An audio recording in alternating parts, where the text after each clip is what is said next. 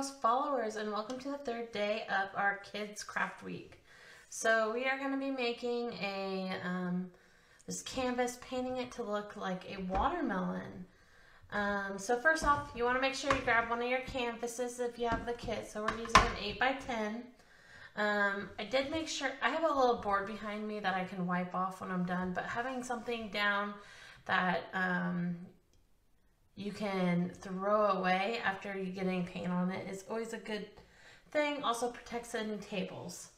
So we are going to need 6 colors today. So we're using a lamp black, this titanium white, we're going to use that red, the magenta,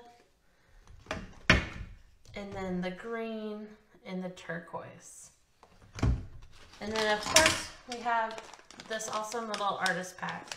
So I already got a couple brushes out. And we are going to start by painting this whole canvas with white. And I am just going to go ahead and I'm just going to put it right on my canvas. And I want to make sure the whole canvas gets colored because that's going to help me when I blend my red into the pink and then the pink into a very light pink that'll be next to that green core of the watermelon. So again, I'm just getting it all white. Just gonna paint all the way across. Don't forget to get your edges.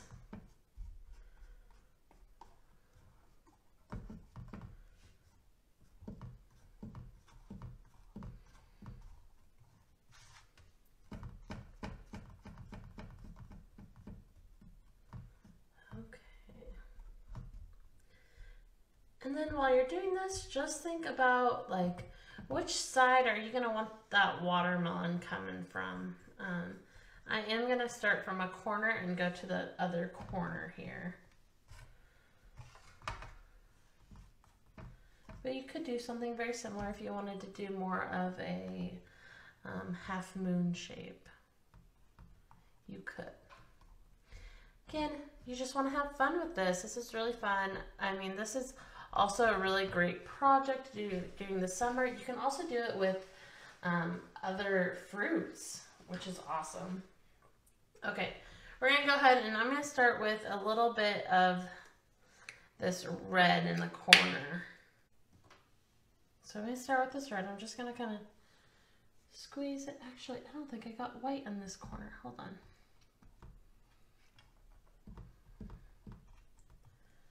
Okay, so I'm just going to go ahead and squeeze a little bit of red in that corner. And I'm just going to, I'm using the same brush. You don't have to, but I'm going to use that same brush and just bring it out.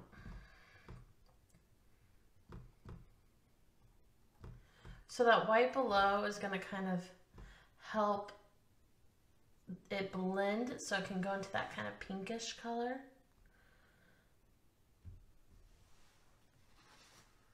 And then I'm actually going to grab a different brush here because I want to make this a little bit more red. So I'm just going to put a little dab.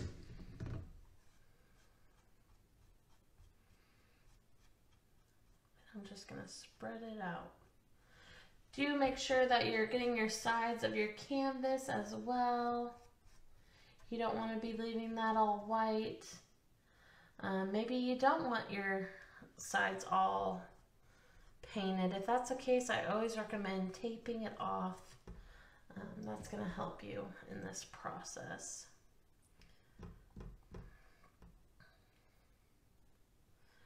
Okay, I think I'm going to put a tad more red. Sorry.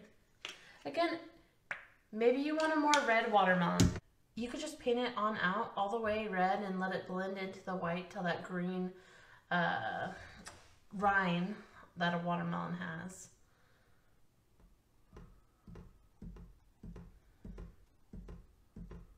Okay. Now I'm going to come in with that pink now. Oops, and I'm just going to go ahead and put the pink right on the brush as well. I'm just gonna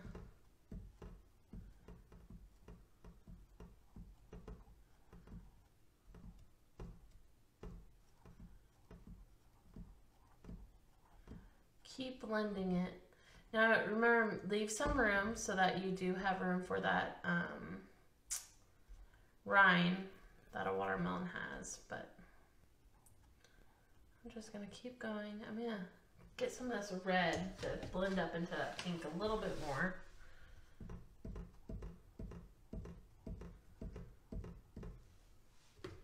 And come in with a little bit more red. Now again, kids, have fun with this because everybody's watermelons turn out a little bit different when you crack them open, and your canvas is going to turn out different than mine. Just make sure it's something that you love and you are proud of, has the colors you want.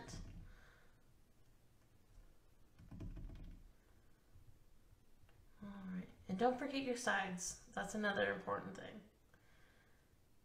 unless you want them to be white. Now maybe when you're doing this, there's too much red, or maybe you're just wanting it all pink. You could start from a pink and go into that light kind of pink color. Or if this is all too bright for you, you could just add a little bit of white on your brush and just start from the bottom and go all the way up. Really is just a preference. I'm gonna get a nice rich bright color with mine here. And again, getting all my sides done.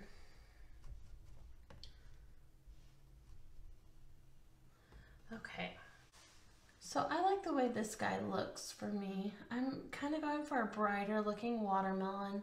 I'm ready for that sunshine and summer feel, so we're gonna have some vibrant colors for my watermelon. All right, so I'm gonna go ahead and set that brush to the side. And then you want to go ahead and get a clean brush from your packet.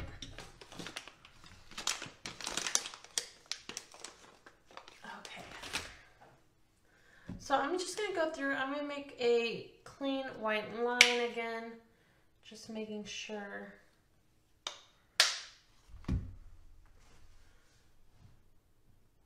Right along that pink or red you have. Just making a little bit of white consistent all the way across, because you're going to blend that green rind that we're going to make for the watermelon. So now we're going to go ahead and grab that green, and I'm using the same brush. You can wipe it off a little bit.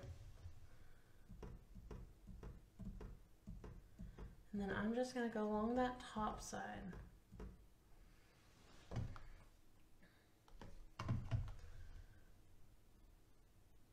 So again, maybe you don't want any white and you want the green to go right along the pink, which is totally fine, and you can do that.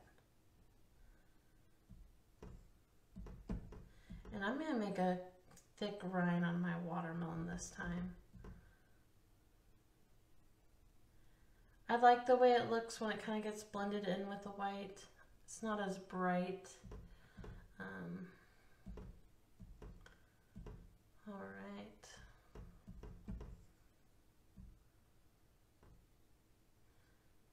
Nice and pretty.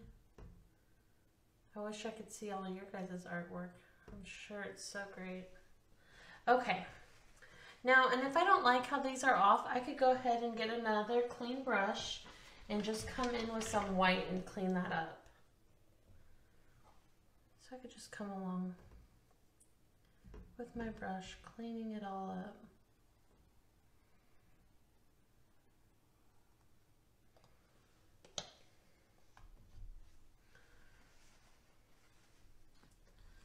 Now this paint is a little thicker than I like. If you got some thick pieces and you don't want it to go into your other color, you can just push it over the correct way and then just paint on up.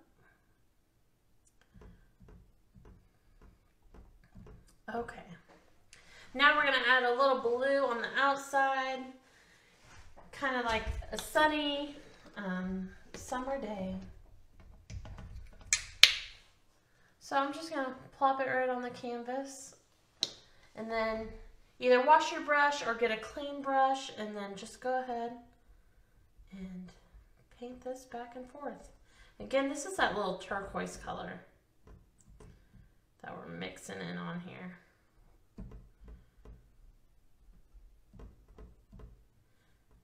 Ooh, I kind of like, do you see, I don't know if you guys can see on here, but when that blue hits the white, it kind of gives it, kind of reminds me of clouds. Or maybe those planes, you know how they leave, the jets will leave behind little streaks in the sky? Kind of like that. Okay, need a little bit more blue so I can get my sides here.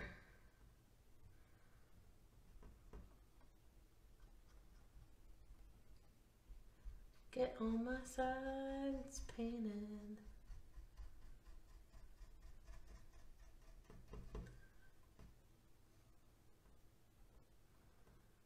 Okay. And I like the way that the white looks in there. If you do not like that, just go back over with some more paint or wait until it's dried.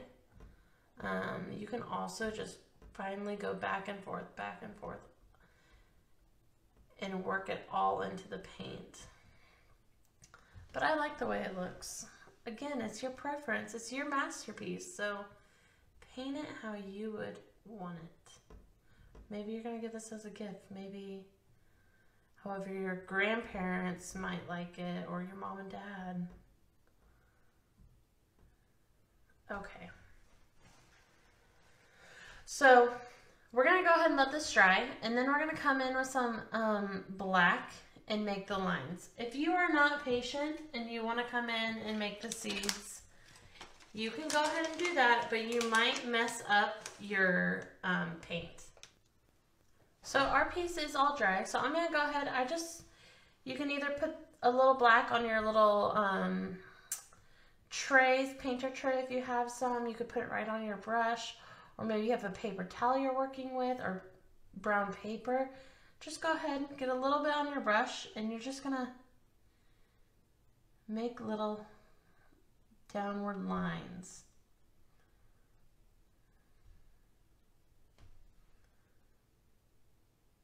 Now there's no rhyme or reason where you decide to put your seeds on your watermelon. Maybe you only want them down below at the top on this corner, just like this, or maybe you want it to go all the way up. I am going to kind of put seeds throughout my watermelon. I don't like seeds in my watermelon, but I like to paint watermelon with seeds in it.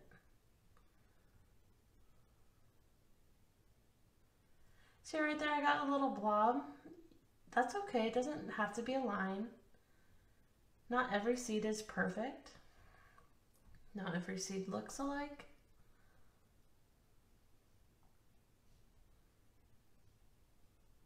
All right, there you go. And if you get done and you notice anywhere that you kind of missed, you can come back in with a brush later on, more paint, and just touch that up.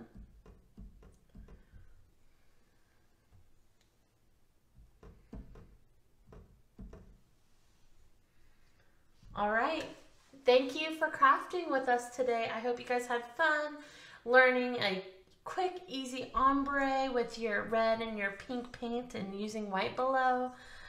Such a fun piece. So fun to do strawberries and raspberries the same way. And please share and post all your fun crafts you guys are doing with us through this. We'd love to see what you all are doing. Happy crafting.